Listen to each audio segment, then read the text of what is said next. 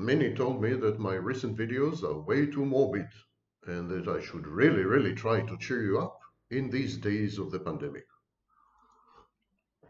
So I settled on a joyful topic: disease and illness and their relationship to our inherent, inbuilt narcissism. You all know that everyone has healthy narcissism.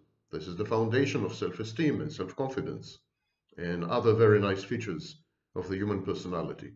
So how do we cope with challenges to our narcissism, challenges to our self-esteem and self-confidence? The biggest of which is, of course, being disabled, being ill, being unable to function normally. Let's start with a basic fact. We are all terminally ill. It is just a matter of time before we all die. So from the moment we are born, we are on our way to dying. That is a fact that we tend to suppress and negate. We tend to pretend that we will live forever. We plan ahead.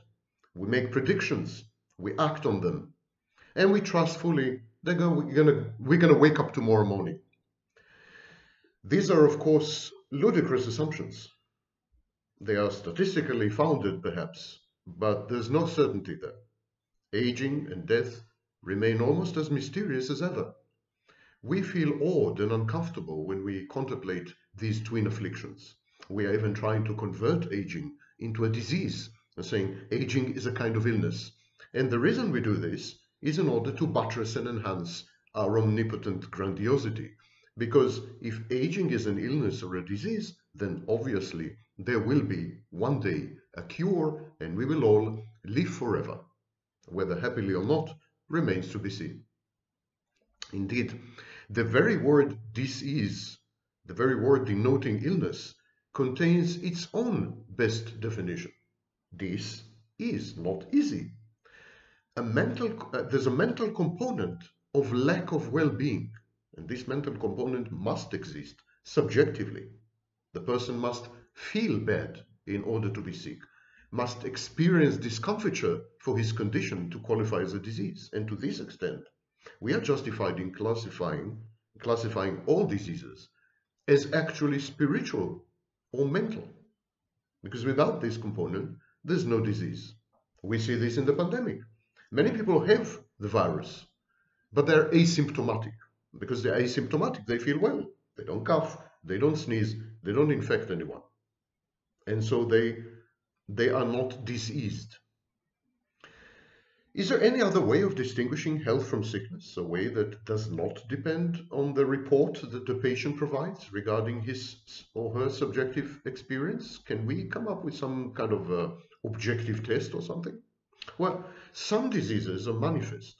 Other diseases are latent or imminent or asymptomatic or presymptomatic. Consider, for example, genetic diseases. They can exist unmanifested for generations. Hemophilia. This raises the philosophical problem of whether a potential disease is a disease. AIDS and hemophilia carriers, are they sick? Should they be treated clinically and ethically speaking? Typhoid Mary, she was isolated on an island, imprisoned, not because she did anything wrong, but because she was rumored to have spread typhoid around. She was a carrier. She was a super spreader. But these people, Typhoid Mary including, experienced no disease. She constantly protested. She said, "What are you doing? I didn't do anything wrong." They experience no disease. They report no symptoms, and there are no evident signs. Similarly, in mental health, narcissism don't feel that they are ill or they're sick. On the contrary, they believe that the constellation of their symptoms, the syndrome of narcissistic personality disorder, is actually an adaptation, an evolutionary advantage. Something that puts them on the right path, the next step in the evolutionary ladder. So on what moral grounds can we commit these people to treatment? Can we, at some stage in the future, force psychopaths and narcissists to, I don't know, self-quarantine or receive treatment? Today, in incarceration facilities, in penitentiaries and prisons, psychopaths are forced to receive mental health treatment as a condition for probation and parole or release. Should this be extended generally to all psychopaths and all narcissists? Aren't psychopaths and narcissists a kind of carriers of a disease that potentially is much worse than COVID-19? On the grounds of the greater benefit, can't we demand that people be treated? Carriers threaten other people. They must be isolated, otherwise neutered somehow. The threat inherent in carriers must be eradicated. Now, this is a dangerous moral precedent, and what we call in philosophy, in ethics, we call it a slippery slope. All kinds of people threaten our well-being. I don't know, unsettling ideologies, demagogues, conspiracy theories, the mentally handicapped, and of course our neighbors, not to mention many politicians. Why should we single out our physical well-being as worthy of privileged moral status? Why is our mental well-being, for instance, of less importance? Why not quarantine or self-isolate or social distance people who endanger or threaten our mental well-being? Moreover, the distinction between the psychic and the physical, psychological and the physical, is hotly disputed philosophically. The psychophysical problem is as intractable today as it ever was, if not more so. It is beyond doubt that the physical affects the mental, and the other way around is also true. The mental affects the physical. This is what disciplines like psychiatry are all about. That's why we give psychopharmacological medications. We give you antidepressants because we think the medicine, which is a very, very physical thing, ask any pharmaceutical industry, physical and lucrative. We give you these pills because we believe they will have a mental effect on you. The ability to control so-called autonomous body functions, such as, I don't know, heartbeat, pulse, blood pressure, even breathing in case of catalepsy, self-induced catalepsy. Some people can control these autonomous body functions. And there are also mental reactions to pathologies of the brain. And all these are proof of the artificialness of the distinction between body and mind. The mind is an artifact of the body. And in the East, they would say it's the opposite. The body is an artifact of the mind. The body is a agglomeration of systems. Agglomeration of systems that function together, perhaps because there's an organizing principle. And the organizing principle can be the mind. And this whole debate is a result of the reductionist view of nature as divisible, summable, and, like parts, sum of the parts. But the sum of the parts, of course, is not always the whole. There's some wateriness in water that you cannot trace back to hydrogen and oxygen. There are what we call emergent phenomena, epiphenomena, that cannot be traced back to the parts that constitute the system that gave rise to these phenomena. There is no such thing as an infinite set of the rules of nature. There's only an asymptotic approximation of these rules, and we call the procedure that we use to get to know these rules, never the total set of rules, but some of these rules, we call it science. The distinction between the patient and the outside world is both superfluous and wrong. It's Cartesian. It comes from a Frenchman, of course, by the name of Descartes. It was Descartes who broke down the world to an observer and an observed. The patient and his environment are one and the same. This is the holistic approach. Disease is a perturbation, a disturbance in the operation and management of the complex ecosystem known as patient world. Humans absorb their environment. They feed their environment in equal measures. There's an ongoing interaction between environment and organism, and this interaction is the patient. We cannot exist without the intake of water, air, visual stimuli, food. In deprivation experiments, deprivation tanks, we also discovered that we need touch. We need to talk to other people. We're discovering this in social distancing, this gigantic global experiment where about 3 billion people are confined to their quarters and not allowed to interact with each other face to face, smell each other, touch each other. Our environment is defined by our actions and output, physical and mental, but we are determined in return by this environment. So there's an infinite loop, and it could be a vicious cycle, as we are discovering. We have destroyed our planet is destroying us in return. There's a direct lineage between what we had done to animals and what animals are now doing to us via zoonotic viruses like the SARS-CoV-2, coronavirus 2. And all this that I'm saying also applies to the mental realm. Our mind is a hive. It's a beehive. It's a collage. It's a kaleidoscopic shimmering phantasm, reflection of everything we hear and everything we repress, we ignore. And very often we're influenced by things that are outside our consciousness. We are integrated deeply with our environment also mentally. And this is precisely where pathological narcissism and psychopathy come in, because they induce mortification. What is mortification? It's the breakdown of this intimate coexistence between us and others.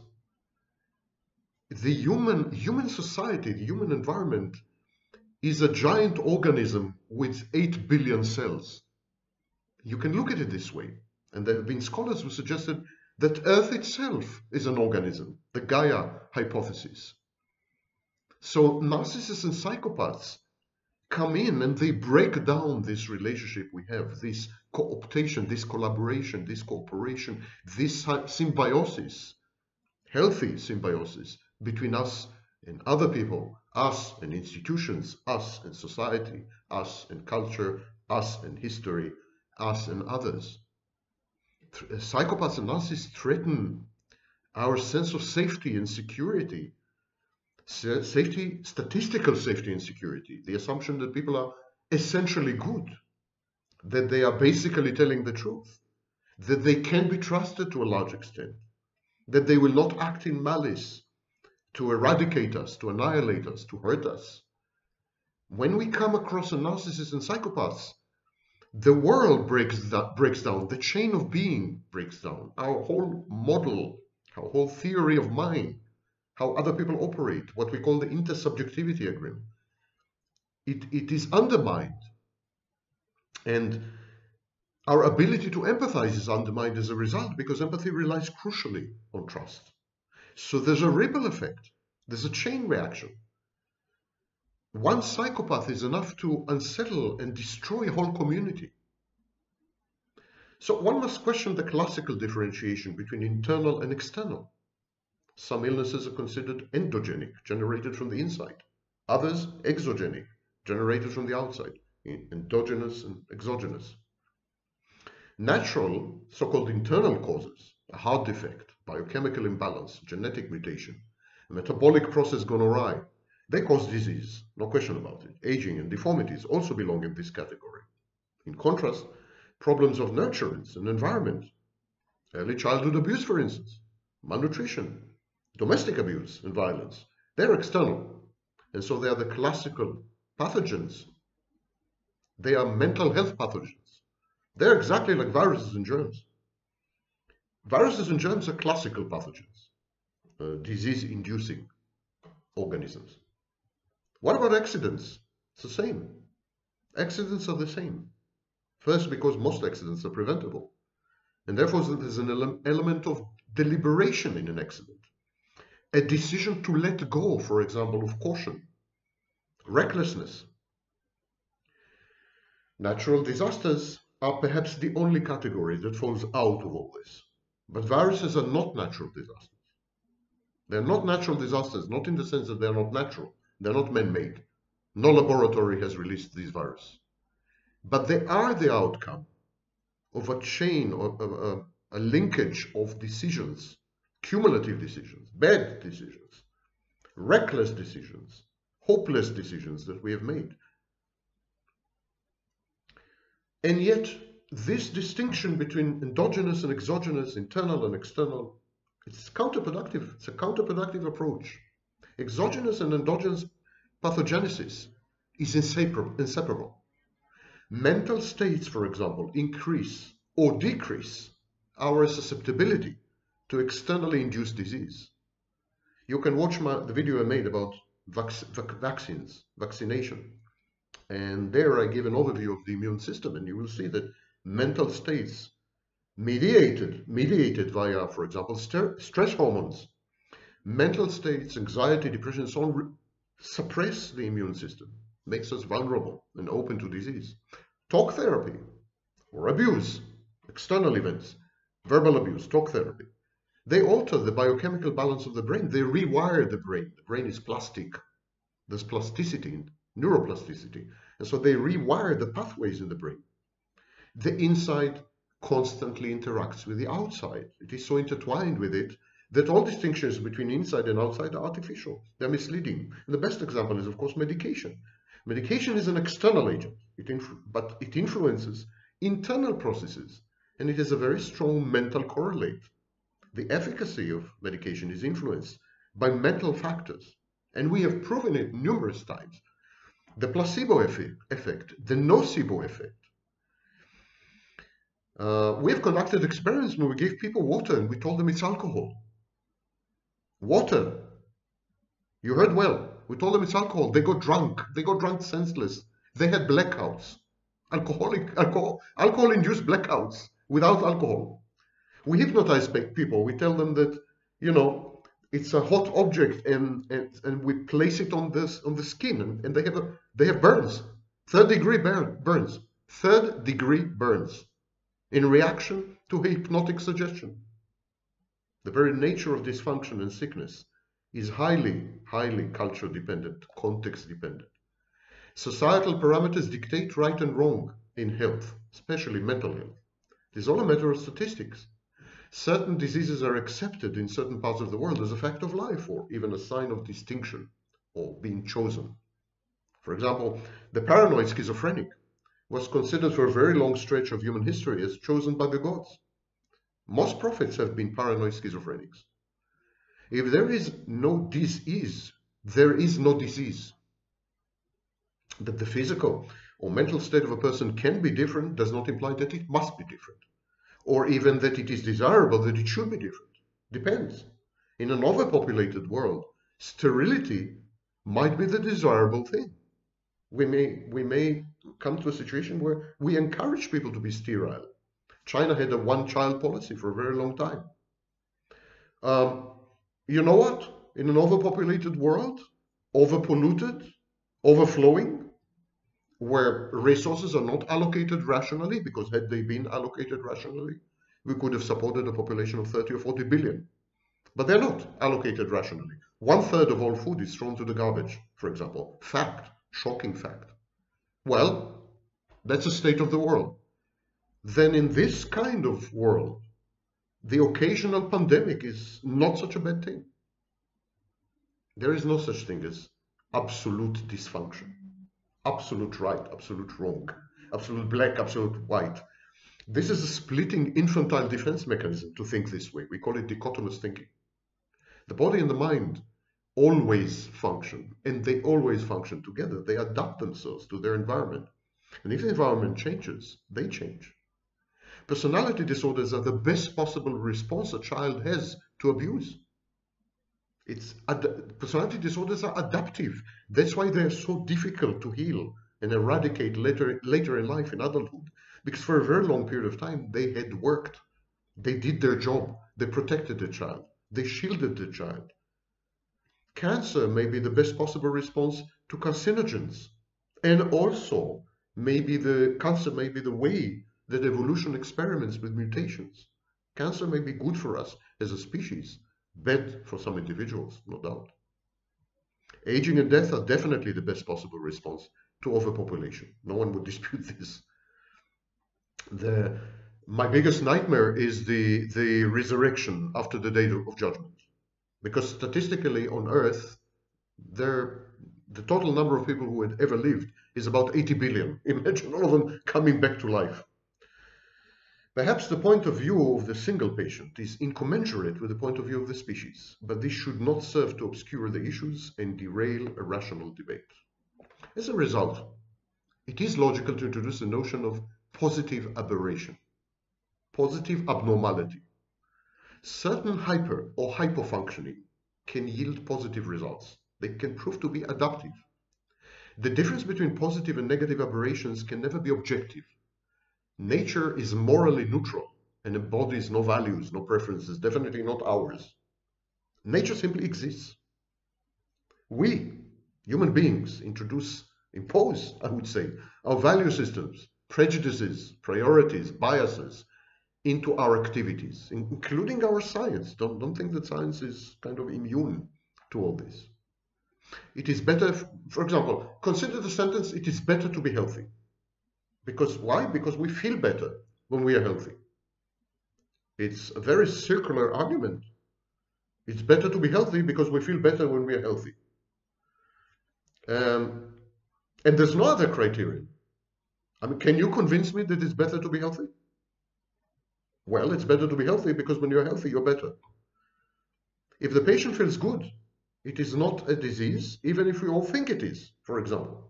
If the patient feels bad, ego dystonic, unable to function, it is a disease. Even when we all think it is not a disease. That's a problem with depressed people. They come to therapy.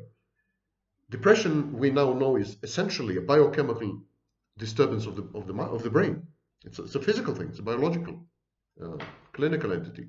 So depressed people come to the therapists, and they say, you know, I'm depressed, I'm this and that. And the therapist says, but why are you depressed? Everything is wonderful in your life.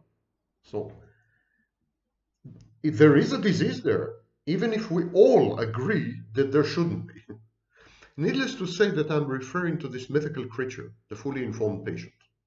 If someone is sick and knows no better, has never been healthy, then his decision should be respected only after he's given the chance to experience health. That's why euthanasia is a serious problem, because in many cases the patient has never experienced health, has never experienced the alternative, or believes that there is no alternative when actually there is.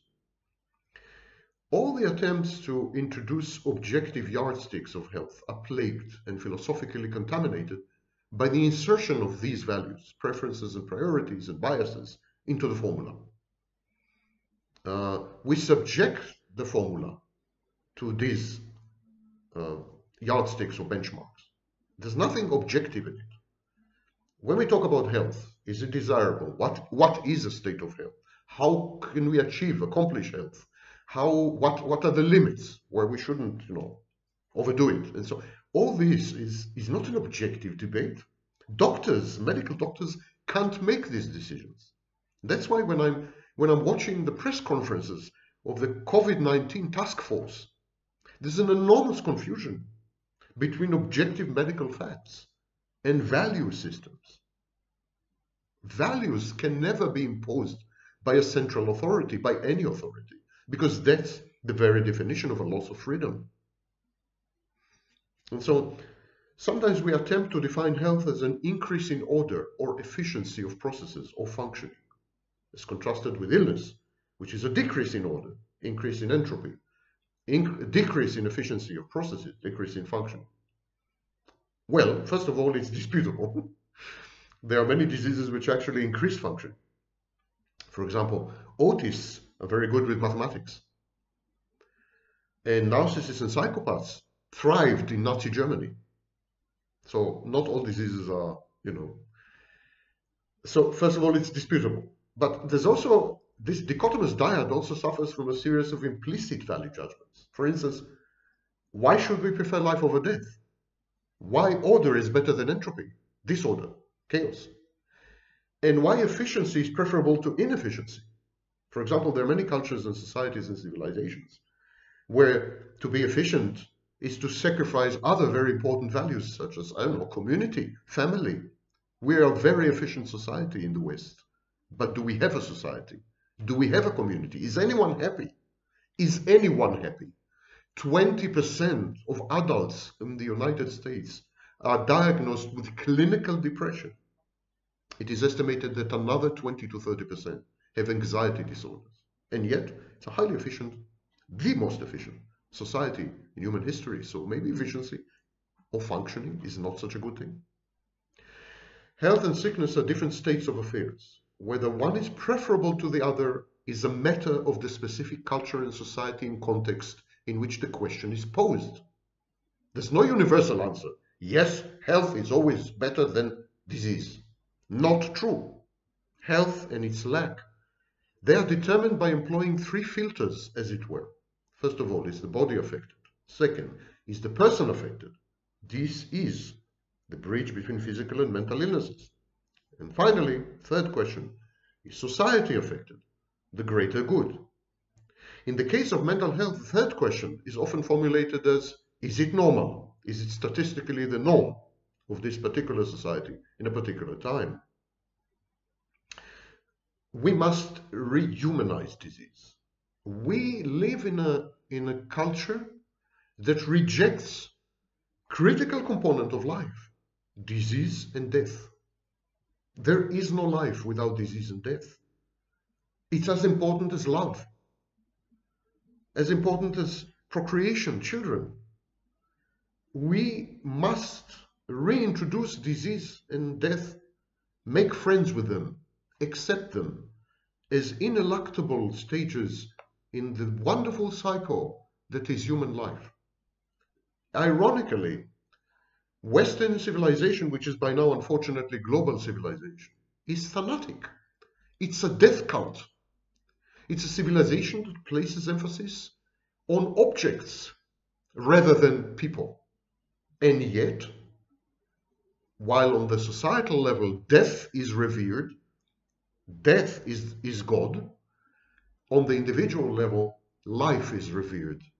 But life without disease, without adaptation, without mutation, without change, without death, and so perhaps it's a form of the living dead. Perhaps even what we call life and health in the West is actually being a zombie. By imposing upon issues of health the pretensions of the accurate sciences, we had objectified the patient and we had objectified the healer. We pretend that medicine is a branch of physics. Nothing can be further from the truth. Medical doctors will not tell you, but diagnosis is always extremely uncertain, and they experiment on you. They experiment on you with various treatments, various drugs, all the time, until they find, hopefully, the right answer, or not. There's nothing in common between medicine, psychology, and science, and physics. Medicine and psychology, they deal with raw material, which is mutable, changeable, never the same, from 1 minute, from 1 second to the other. By the very interaction with the healer, with the doctor, the patient changes. And we utterly neglected everything that cannot be quantified or measured. In medicine, we are derelict, we are delinquent. We ignore the human mind, the human spirit, resilience, and so on. Different societies react to health and disease in different ways. Somatic societies place emphasis on bodily health and performance. These societies regard mental functions as secondary or derivative, the outcomes of corporeal bodily processes. Healthy mind in a healthy body, the Roman post-Republic Empire. So these societies would emphasize medication. They would medicalize mental health conditions. They would deny actually the existence of the mind. Cerebral societies emphasize mental functions over physiological and biochemical processes. Exactly the opposite. These societies regard corporeal bodily events as secondary or derivative, the outcomes of mental processes, mind over matter. We can find many of these in India. Elective societies believe that bodily illnesses are beyond the patient's control, but mental health problems are under the patient's control. A very curious and counterfactual distinction, by the way. So in these societies, if you have a body problem, yeah, you should be taken care of these. But if you have a mental health problem, it's your problem. Something's wrong with you. It's a choice. These are choices made by the mentally sick people. It is up to them to decide to snap out of it, out of their conditions. Heal thyself. The locus of control is internal, never external in the case of mental health. Providential societies believe that health problems of, both physical and mental, they are the outcomes of the intervention or influence of a higher power, God, fate. Thus, diseases carry messages from God, and they are the expressions of a universal design and a supreme volition. The locus of control is external, and healing depends on supplication, ritual, and magic. In countries such as Russia, it's still very prevalent.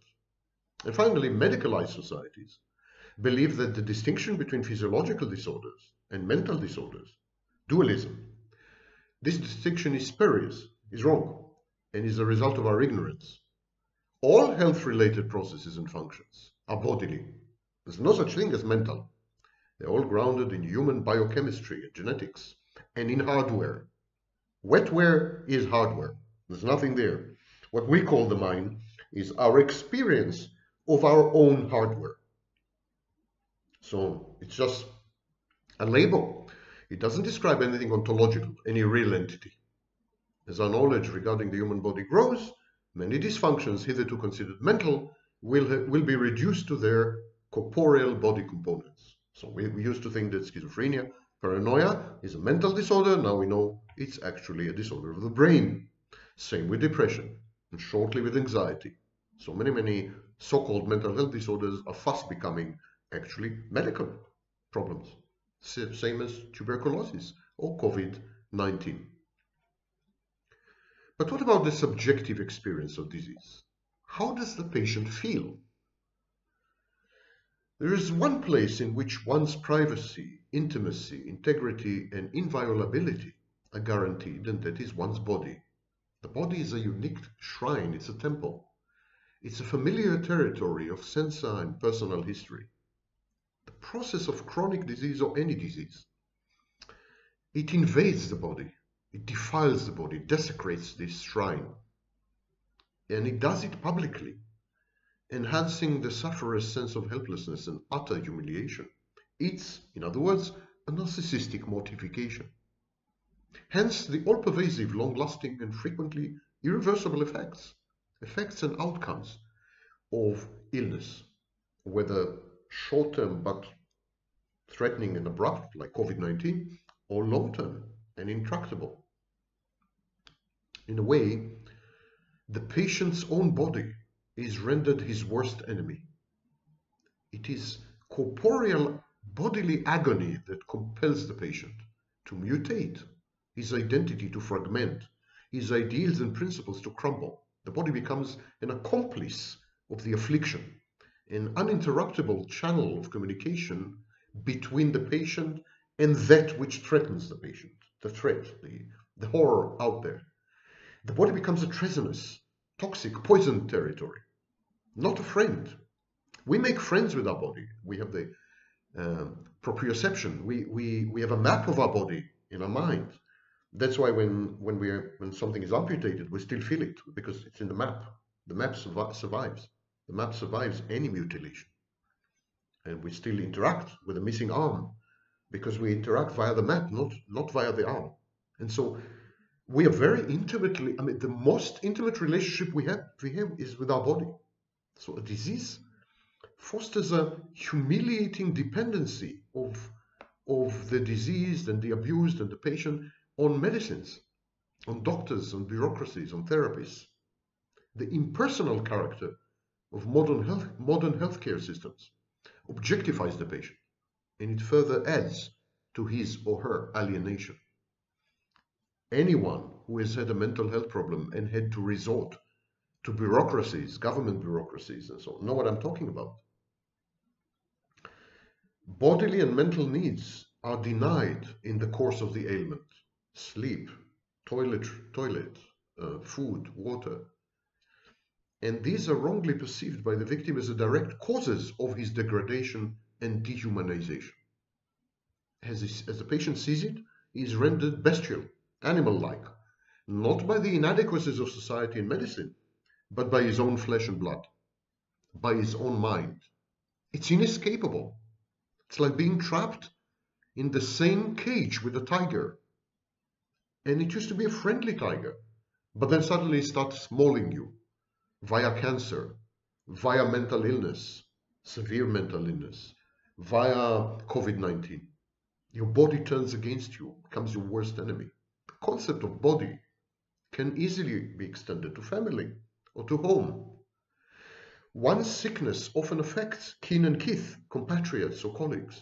We see it today in the age of social distancing and when whole societies are trying to cope with the disease of a few.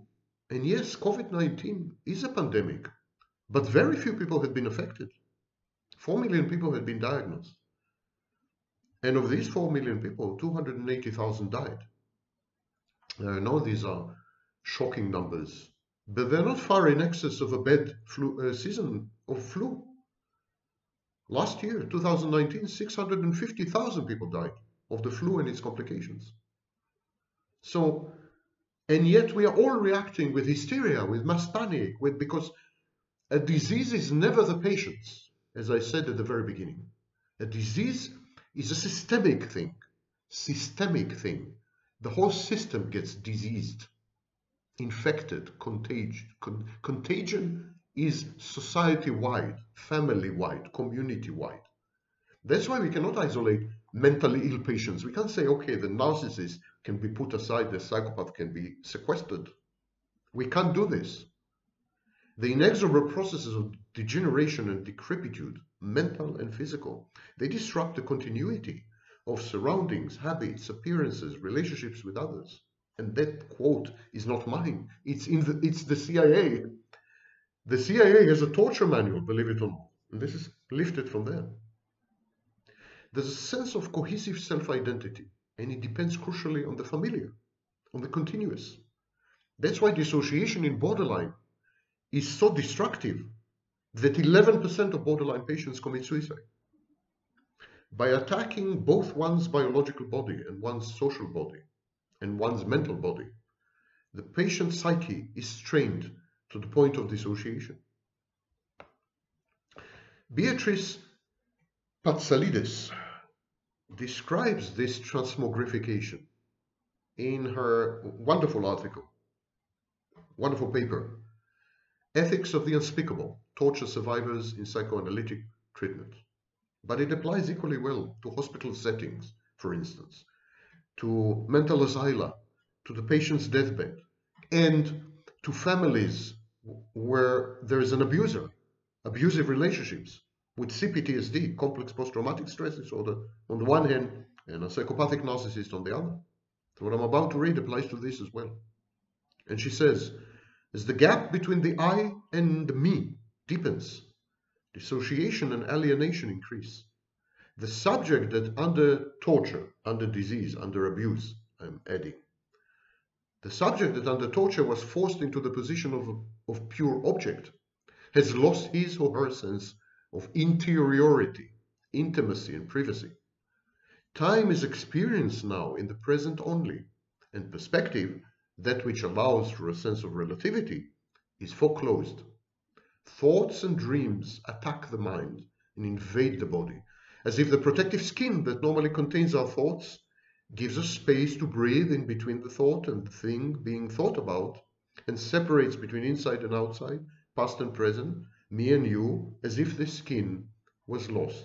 And that is a wonderful description of certain mental health disorders, for example, borderline personality disorder. People with borderline personality disorder have no skin. There's an emptiness inside, which Kernberg described, but there's no skin to protect it. The narcissist, at least the narcissist, has this fictitious second personality, this godlike divinity or deity, the false self, and it's shielded and protected by this imaginarium. Not so the borderline. The borderline failed to develop narcissism, as Rothstein described. Illness robs the patient of the most basic modes of relating to reality and is the equivalent of cognitive death. Space and time are warped by sleep deprivation, for example. The self, the I, is shattered. The chronically sick have nothing familiar to hold on to. Not family, not home, not personal belongings, not loved ones, not language, not name, no identity, nothing. They are reduced to body organs in hospitals. Patients of COVID-19 had to die alone, as no one could get near them, was allowed to get near them. And gradually, patients, mental and physical, lose their mental resilience and sense of freedom. They feel alien, no agency, no self-efficacy. They feel unable to communicate, to relate, to attach, to empathize with others. Terminal or debilitating illness splinters early childhood grandiose narcissistic fantasies of uniqueness, omnipotence, invulnerability, and impenetrability.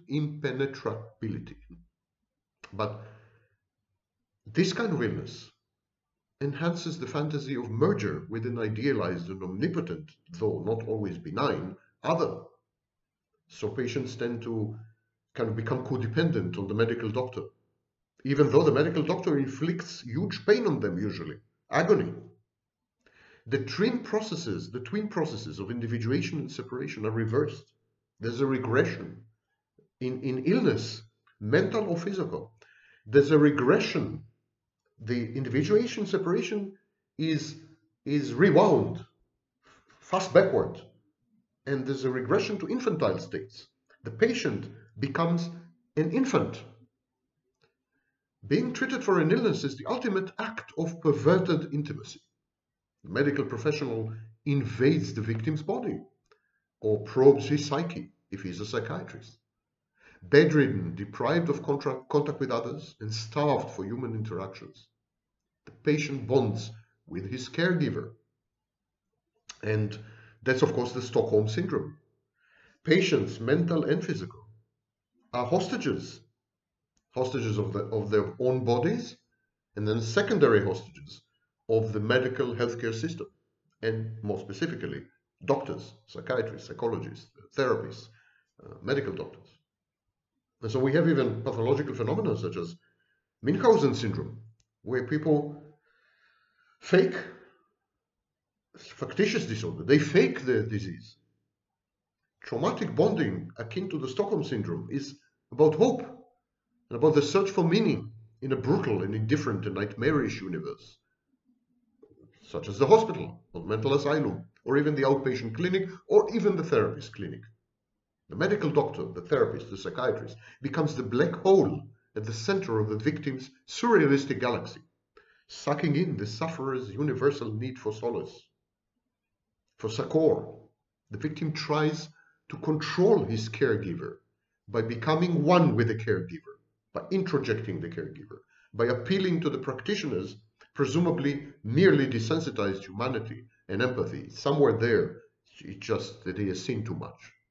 There's the belief that the empathy and humanity of the medical doctor who is treating you, the psychiatrist who is treating you, they can be evoked, they can be elicited with the right kind of behavior. So there's an adaptation, there's a kind of acting taking on. Does it sound familiar? Of course it does. Patients become narcissists. Narcissists, manipulative, pretentious, fake, self-centered, no empathy. The bonding between patient and the caregivers is especially strong when the doctor and the patient form a dyad, a couple, if you wish, a unity, and they collaborate in the rituals and acts of treatment. For instance, when the victim is asked to select the implements and the types of surgery to be inflicted, or to choose between two equally vile and agonizing cures, or when the patient strikes a therapeutic alliance, so-called, with a therapist, as though they are as though they are equipotent, they have the same power. It's not true. There's a power gradient, there's a power differential between patient and anyone who provides treatment, psychotherapists included. But there is the pretension of equality. The psychologist Shirley Spitz offers this powerful overview of the contradictory nature of torture. And for me, all disease is torture. All disease. even, I would say, more so, mental disease. So there's a seminar titled The Psychology of Torture in 1989, and she submitted a paper. Just substitute the words chronic and terminal illness or mental illness for the word torture in the following text, and you get a picture. And she says, torture is an obscenity in that it joins what is most private with what is most public. Torture entails all the isolation and extreme solitude of privacy, with none of the usual security embodied in privacy. Torture entails at the same time all the self-exposure of the utterly public, with none of its possibilities of camaraderie or shared experience.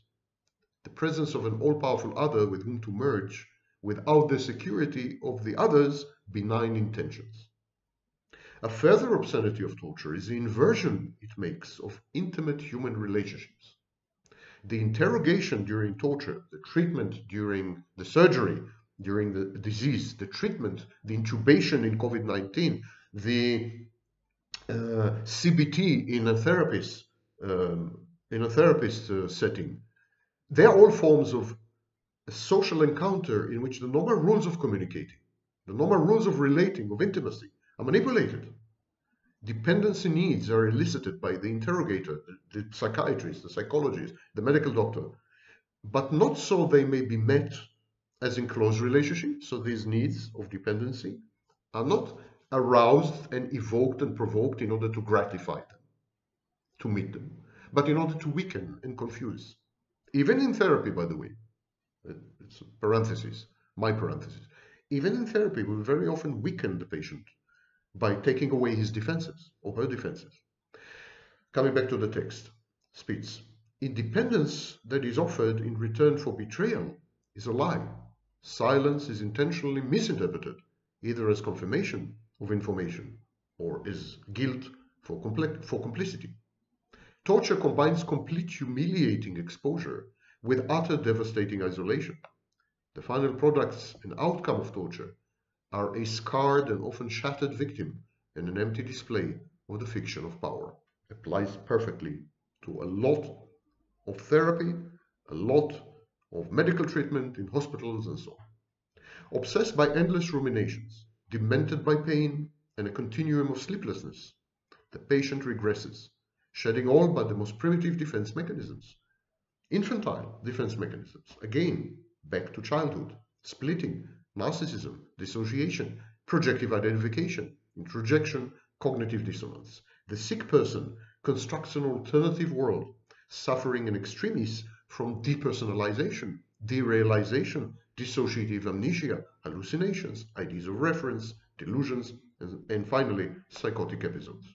Some patients actually refrain. They say, pain is not bad. I like pain. I crave pain. And so they self-mutilate, or they attempt suicide, or they become masochists. Because adopting pain, making pain yours, owning pain, is a form of reasserting control. Remember previous videos? External mortification is difficult to cope with. It's difficult to feel helpless. It's difficult to feel disempowered. So you create an internal mortification. You say, actually, whatever happened, I made it happen. It's my fault. I led to it. I controlled it. Pain? It's nothing. I love pain. Give me more. Give me more. I want pain. It's proof and reminder of the individuated existence of such people. And because the incessant process of disease blurs the boundaries between you and the world, between you and others. You feel that you are disintegrating, that you are dissipating, you are like diluted in some kind of a universal fluid. So this is owning pain, embracing pain is a way to actually look at me, look at it as a physical manifestation. It's a way to create a boundary. Pain shields the sufferer from disintegration and capitulation. It preserves the veracity of his unthinkable and unspeakable experiences. Pain is like a decoration for valor, a medal, medal for courage under fire. something to be proud of, something to flaunt. And you know all these patients that never stop talking about the disease and how horrible the disease, what happened to them was, and they go into details and they give you all the very disgusting, because they're proud of their disease. Of course, this applies to mental health as well. Psychopaths and narcissists are very, very proud of who they are. They are in love with their disorder. They affect their disorder.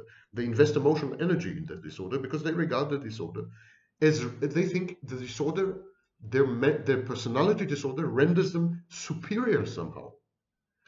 Many narcissists and psychopaths and many mentally ill people are invested emotionally in their mental health problems because they believe that their creativity depends on their problems. They believe they are creative because they have mental health problems.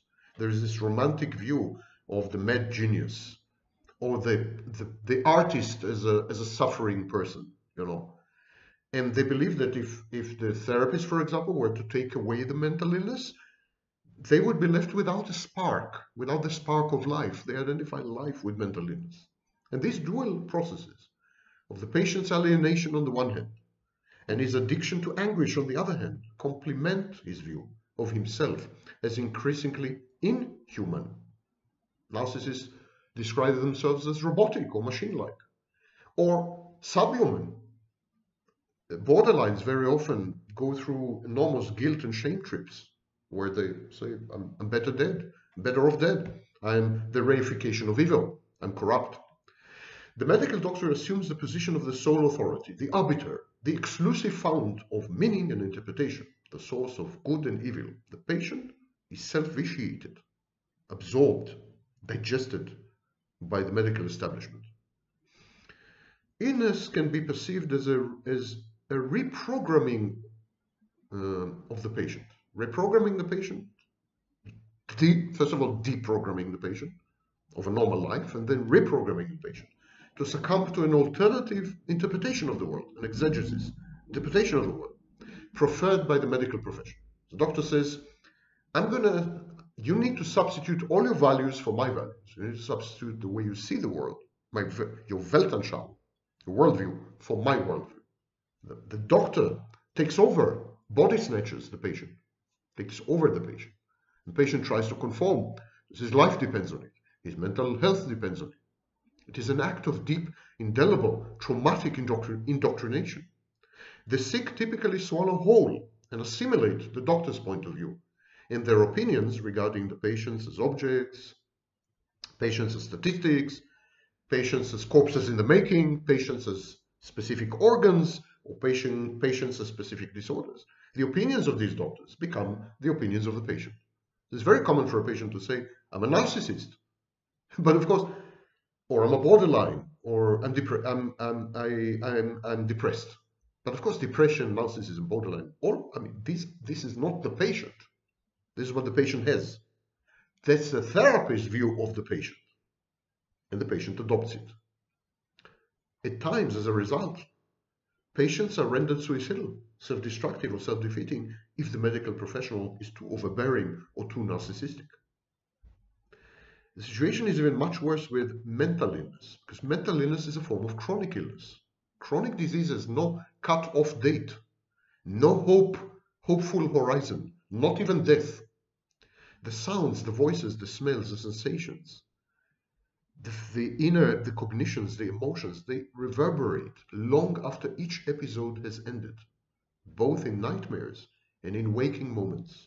The patient's ability to trust, the rationality and benevolence of the world is irrevocably undermined. Social institutions are perceived as precariously poised on the verge of an ominous, Kafkaesque mutation as an impending doom and threat. Nothing is safe, nothing is credible anymore.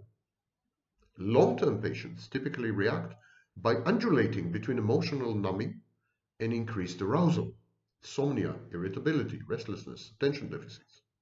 Recollections of the traumatic events intrude in the form of dreams, night terrors, flashbacks, distressing associations. Sick people develop compulsive rituals to fend off obsessive thoughts, intrusive thoughts, rumination.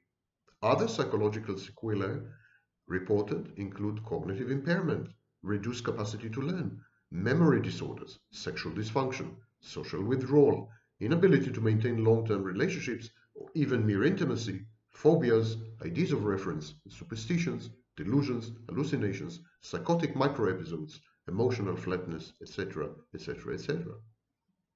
Depression and anxiety are very common. These are forms and manifestations of self-directed aggression. The sufferer rages at her or his own victimhood and at the resultant multiple dysfunctions, lack of self-efficacy, lack of agency, autonomy, personal autonomy. I mean, it's infuriating that you can't act upon the world, make sure that you extract from the world what you need at the very least. The patient feels shamed by his new disabilities and responsible or even guilty for them, somehow for his predicament and for the dire consequences borne by his nearest and dearest. The patient's sense of self-worth and self-esteem are crippled, and of course, patients react with narcissistic defenses to all this. The terminally and chronically ill suffer from complex post-traumatic stress disorder. Their strong feelings of anxiety, guilt, and shame are also typical of victims of childhood abuse, torture, domestic violence, and rape. Patients feel anxious because the disease's behavior, progression, and trajectory are seemingly arbitrary and unpredictable, or mechanically and inhumanly regular. But notice the phrase, the disease's behavior. It's like the disease is anthropomorphized. It's like we humanize the disease. We make it into an entity. Very frequently when you talk to mental health patients, they talk about the disease and also physical body, with body afflictions. Patients, they talk about the disease or affliction as separate from them, as a kind of, here it is, it's kind of an entity, objective, ontological entity that is threatening them. It's again regression to childhood when we had monsters lurking in the cupboards or under the bed. Patients feel guilty and disgraced because to restore a semblance of order to the shattered world and a modicum of dominion over their chaotic life, you know what, over their body functions, they need to transform themselves into the cause of their own degradation and the accomplices of their torment. And this is where it ties in with external mortification and internal mortification. They can't accept the external mortification. They can't accept their victimhood. So they internalize the mortification. They say, it's all my fault. I led to it. I made it happen. I'm bad. I'm evil. I'm stupid. Inevitably, in the aftermath of bodily trauma and protracted illness, the victims feel helpless and powerless. And this loss of control over one's life and body is manifested physically in impotence, for example, erectile dysfunction, attention deficits, insomnia. This is often exacerbated by the disbelief many patients encounter when they try to share their experiences, especially if they are unable to produce scars or other objective proof of their ordeal. This is very common in mental health. Language cannot communicate such an intensely private experience as pain, and patients are variable. No single list of symptoms or criteria can capture a clinical entity, not even a body clinical entity. There are atypical everything, atypical dermatosis, atypical tuberculosis, atypical cancer, everything has atypical things. Even COVID-19 already has an atypical variant that is afflicting children. The aforementioned speech makes the following observation. Pain is also unshareable. You can't share it. It is resistant to language. All our interior states of consciousness, emotional, perceptual, cognitive, and somatic, can be described as having an object in the external world. This affirms our capacity to move beyond the boundaries of our own body into the external shareable world. This is the space in which we interact and communicate with our environment.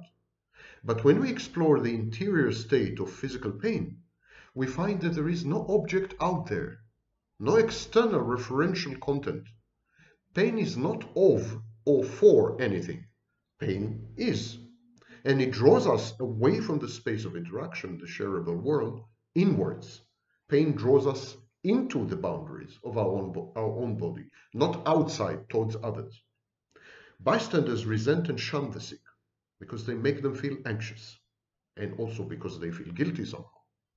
The ill, sick people, especially mentally ill, threaten the healthy person's sense of security and her much needed belief in predictability, justice, and the rule of natural law. The patients, on their part, do not believe that it is possible to effectively communicate to outsiders what they have been through or are going through. The torture chambers known as hospital wards are another galaxy. This is how Auschwitz was described by the author Zetnik in his testimony in the Eichmann trial in Jerusalem in 1961. He said that Auschwitz was another galaxy, another planet. But more often, continued attempts to repress fearful memories result in psychosomatic illnesses, conversion symptoms. The patient wishes to forget the pain, to avoid re-experiencing the often life-threatening episodes and eruptions, and to shield his human environment from the horrors. In conjunction with the patient's pervasive distrust, this is frequently interpreted as recalcitrance or hostility. And this is where our lack of empathy comes in. We can't really empathize with other people who are sick, bodily sick or mentally sick, because these are abnormal states, these are aberrations. We have never been there, even if we have been there. Pain is an idiosyncratic. It's ours and only ours to experience and to own. And this perhaps is the biggest lesson we all can have when we are dealing with the outcomes of pain, such as narcissists and psychopaths. These are victims. These are post-traumatic states. The psychopath has genetic component, brain dysfunctions, but still, we should not, of course, let ourselves become victims, but we should absolutely not demonize disease in all its forms.